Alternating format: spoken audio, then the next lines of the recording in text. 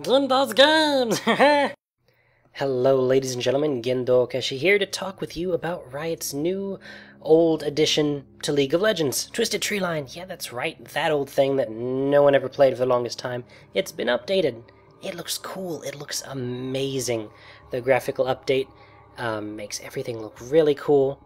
Lots of spirits floating around everywhere. It's appropriately creepy and mystic. Lots of fog everywhere. By the way, and unlike my usual sort of thing, I'm kind of just rambling on this one. Try and see how quickly I can do this video. Let me know in the comments below what y'all think as we go through this, and I would really appreciate it. The first and most noticeable thing about the map now that has changed is the jungle. As you might be able to see on the map here, the top jungle is almost entirely gone in favor of just one mob and a small path through it. The rest of the jungle is also very different. There is no more buffs, green, black, and red, all gone, in favor of 3 different camps that are all always the same, which is nice. It's no longer random. There's one camp with a golem and a big golem, one camp with a wraith and 2 smaller wraiths, and one camp with a giant wolf and 2 normal wolves. It feels kind of neutered and vestigial that's all we have left. There's no buffs, there's nothing to steal other than some gold from the enemy team, especially with the fact that they respawn every 50 seconds. But it's nice that they're always there now, so I think in general it's a positive. It just feels like there's less reason for there to be a jungle. However, well, before actually I get onto the topic of the altars, those things in the middle sitting there, let's talk about Vilemaw, that giant spider that sits up at the top. He has replaced and in fact eaten Ebonmaw, the original dragon from Twisted Treeline. Rather than spawning at 5 minutes like Ebonmaw did, he spawns at 10 and respawns every 5 minutes after that. He has considerable more health than Ebonmaw did, but no armor. His attack is also weaker, but scales better than his did. And he has several different kinds of attacks. One is a pull that pulls everything in the arena toward him. One's a slam that hits things that are closer to him, and one just a basic sort of attack. But every single one applies a stack of an armor and magic resist debuff. And I believe the pull itself applies 15 stacks, and I think every single one applies like minus 0.5, but it really starts to stack up once you have a lot of them in there, and he gets there really quickly. But once you kill him, he gives your entire team, regardless of where they are, a nice little buff. It's still Crest of Crushing Wrath, but instead of the plus 1% to attack and spell damage per champion level that Ebonmaw gave, his adds health and mana regen, and attack speed, and 20% CDR, which in general I think is pretty awesome. The altars, which you will talk about just in a moment, I think make up for it. In fact, let's talk about the altars right now. What can I say? You catch them almost like you do in Dominion. Standing on one, controlling one, gives your team plus 4 gold per kill of anything on the map, be it minions, champions, monsters in the jungle, whatever.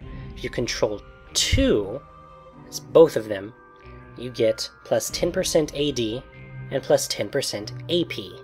Very nice. And once you capture them, they are locked for 90 seconds.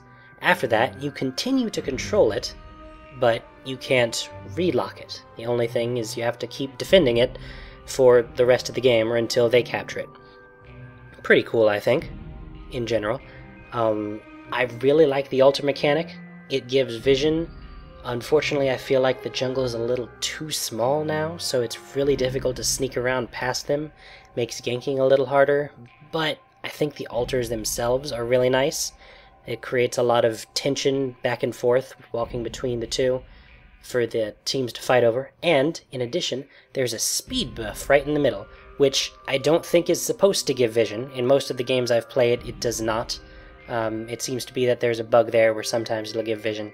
Not supposed to do that.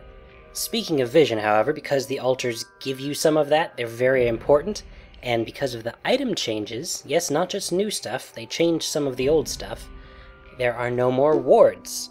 They've taken sort of the Dominion model here, where there's no warding, none whatsoever. There is an Oracle's Extract that lets you see invisible things, like in Dominion, and they've in fact taken a couple different items from Dominion to replace them, since it's a much smaller and shorter sort of arena, that's the word I'm looking for. For example, they take Bloodthirster out in favor of the Dominion version, which is pretty nice, I feel.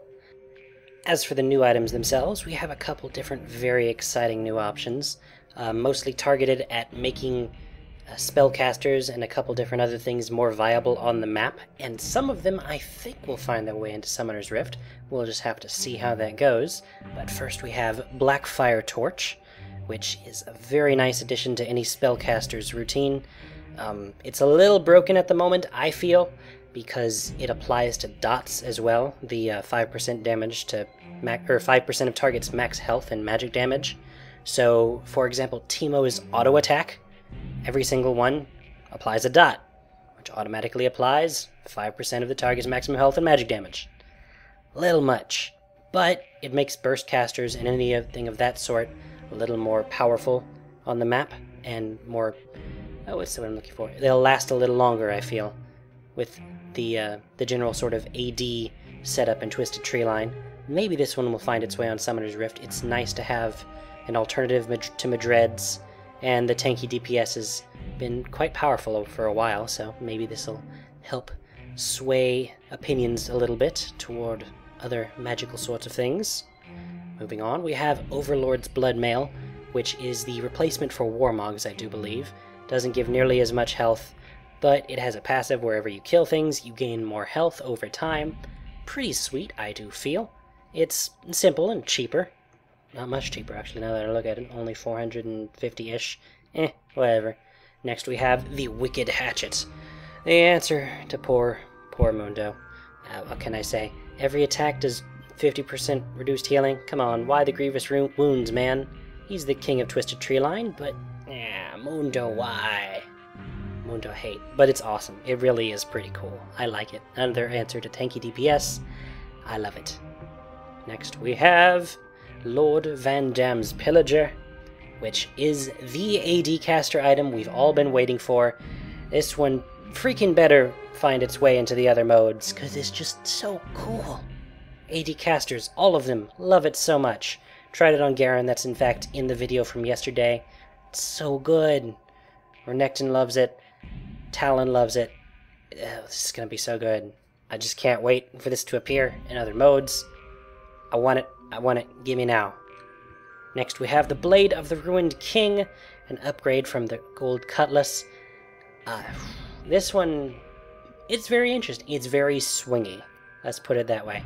It deals more damage. I think this is in fact a Blood Rage replacement. I don't remember if that got pulled off, but it's still really cool. Deals extra damage and heals you for that much. Drains health and move speed rather than giving a normal slow, which I think is really interesting. It's certainly powerful on something like Hecarim, which has been appearing a lot in the PvE because he got that new skin. But this thing, in general, seems like it's really cool. I hope this one also finds its way onto Summoner's Rift. There will be a lot of interesting things coming up with it. I hope so. Soulsight Lantern, obviously not finding its way to Summoner's Rift, unless they, I don't know, remove wards or something. But this is the very obvious Wriggle's Lantern version for here. It's really nice, gives area, and actually drops detection on the enemy, so even if they move out of the area for a little while, you'll be able to see them. I think it's nice, especially with all the bushes that are sitting around in Twisted Treeline, so even though you don't have wards, you'll get to see what's actually going on. And next we have Wooglit's Witch Cap, which is the Rabadon's death cap for the map.